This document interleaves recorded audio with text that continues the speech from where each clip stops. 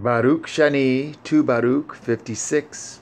Nevertheless, because you have besought El Elyon to reveal to you the interpretation of the vision which you have seen, I have been sent to tell you.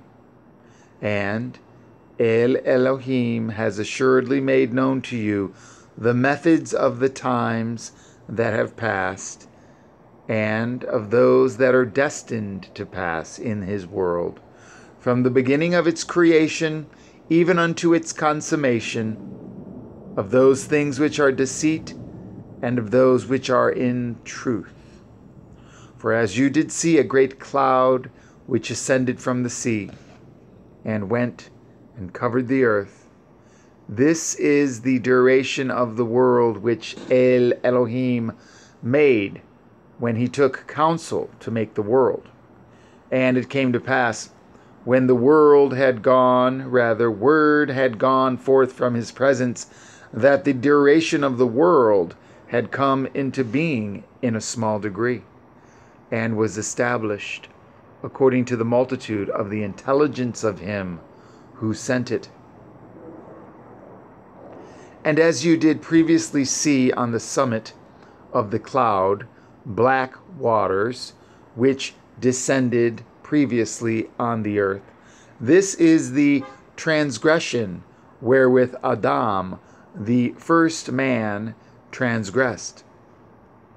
For since when he transgressed, untimely death came into being, grief was named, and anguish was prepared, and pain was created, and trouble consummated, and disease began to be established, and Sheol kept demanding that it should be renewed in blood, and the begetting of children was brought about, and the passion of parents produced, and the greatness of man was humiliated, and goodness languished.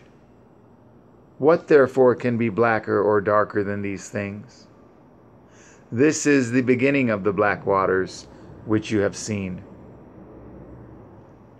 And from these black waters again were black derived, and the darkness of darkness was produced. For he became a danger to his own soul, even to the angels became he a danger. For moreover, at that time, when he was created, they enjoyed liberty, and some of them descended and mingled with the women. And then those who did so were tormented in chains. But the rest of the multitude of the angels, of which there is no number, restrained themselves.